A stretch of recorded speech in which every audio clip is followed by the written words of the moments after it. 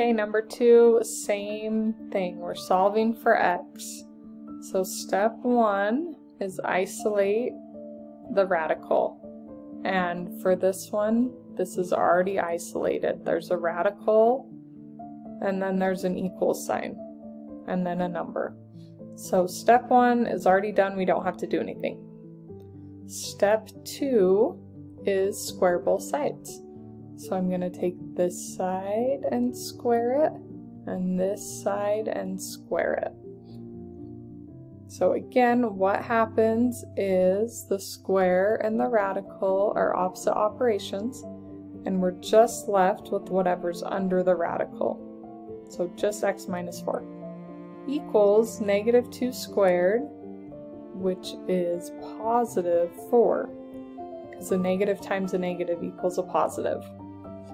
Okay, so that was step 2. We squared both sides. Step 3 is when we solve. So for this one, it's x minus 4. To get x by itself, I take the opposite of minus, and I add. So I'm going to plus 4 on both sides and get x equals 8. Last step is check to see if your solution is extraneous. So what that does is we take the original equation, so the square root of x minus 4 equals negative 2. And I'm going to plug in x equals 8. So I'm going to replace this. So I still have the square root, but instead of x, I'm going to put what we solved for. And then minus 4 equals negative 2.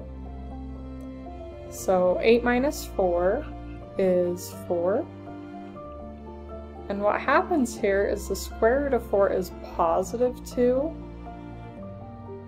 So it ends up that these are not equal.